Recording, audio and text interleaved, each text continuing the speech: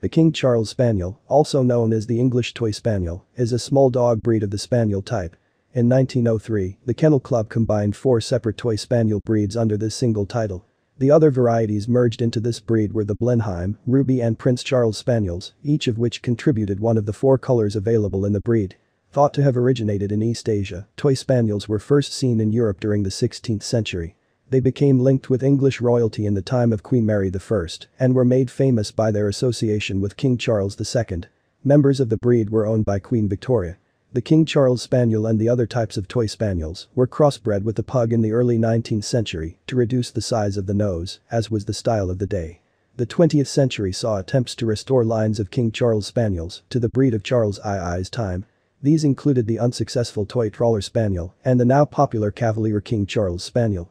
The Cavalier is slightly larger, with a flat head and a longer nose, while the King Charles is smaller, with a domed head and a flat face. Historically, the breeds that were merged into the King Charles Spaniel were used for hunting. Due to their stature, they were not well suited. They have kept their hunting instincts, but do not exhibit high energy and are better suited to being lapdogs.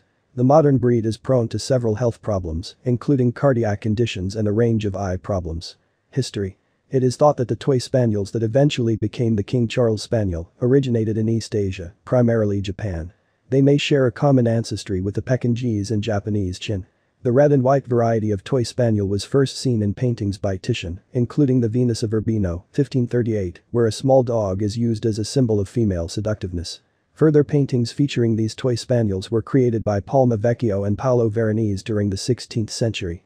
These dogs already had high domed heads with short noses, although the muzzles were more pointed than they are today. These Italian Toy Spaniels may have been crossed with local small dogs such as the Maltese and also with imported Chinese dogs. The earliest recorded appearance of a Toy Spaniel in England was in a painting of Queen Mary I and King Philip. Mary, Queen of Scots, was also fond of small toy dogs, including spaniels, showing the fondness of the British royalty for these types of dogs before Charles II.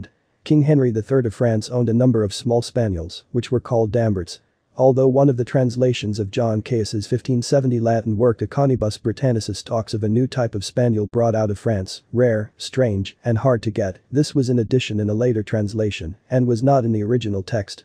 Caus did discuss the Spaniel Gentle, or Comforter though, which he classified as a delicate thoroughbred. This spaniel was thought to originate from Malta and was sought out only as a lapdog for dainty dames. Captain John Serres may have brought back examples of Toy Spaniels from his voyage to Japan in 1613, a theory proposed by Commodore Matthew C. Perry during his expeditions to Japan on behalf of the United States in the mid-19th century. He noted that dogs were a common gift and thought that the earlier voyage of Captain Serres introduced a Japanese type of spaniel into England. The King Charles Spaniel, also known as the description. The King Charles has large dark eyes, a short nose, a high domed head and a line of black skin around the mouth. On average, it stands 9 to 11 inches, 23 to 28 centimeters, at the withers, with a small but compact body. The breed has a traditionally docked tail. It has the long pendulous ears typical of a spaniel, and its coat comes in 4 varieties, trait it shares with its offshoot, the Cavalier King Charles Spaniel. The 4 sets of markings reflect the 4 former breeds from which the modern breed was derived. Black and tan markings are known as King Charles, while Prince Charles is tricolored, Blenheim is red and white, and Ruby is a single-colored solid rich red. The King Charles black and tan markings typically consist of a black coat with mahogany tan markings on the face, legs and chest, and under the tail. The tricolored Prince Charles is mostly white with black patches and mahogany tan markings in similar locations to the King Charles. The Blenheim has a white coat with red patches and should have a distinctive red spot in the center of the skull. King Charles Spaniels are often mistaken for Cavalier King Charles Spaniels. There are several significant differences between the 2 breeds, the principal being the size. While the Cavalier weighs on average between 13 to 18 pounds, 5.9 to 8.2 kilograms, the King Charles is smaller at 8 to 14 pounds, 3.6 to 6.4 kilograms. In addition, their facial features, while similar, are distinguishable. The Cavalier's ears are set higher, and its skull is flat, while the King Charles's is domed. Finally, the muzzle length of the King Charles tends to be shorter than the typical muzzle on a Cavalier. The American Kennel Club has 2 classes, English Toy Spaniel and English Toy Spaniel, while in the UK, the Kennel Club places the breed in a single class. Under the Fédération Cynologique Internationale groups, the King Charles is placed in the English Toy Spaniel section within the Companion and Toy Dog group, along with the Cavalier King Charles Spaniel. The nature and characteristics of the breed. The modern English Toy Spaniel is a cheerful, good-natured and loyal dog. Having got a puppy of this breed, you will not regret your choice for a second. He will always bring you only positive emotions and will easily become a friend for each member of your family, but also make friends with other pets. In addition, he will not hit his face in the mud during the arrival of guests, with whom he will behave like a real English gentleman. If you suddenly find melancholy, then the little spaniel will certainly try to cheer you up and restore good spirits. After all, it is not without reason that the representatives of this breed have been called comforters for a long time. Maintenance and care. Representatives of this breed will get along well both in a cozy city apartment and in a country house with an adjacent plot of land.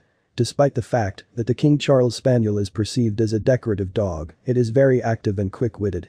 Therefore, if possible, provide her with daily active walks with the opportunity to run off the leash and play with other dogs.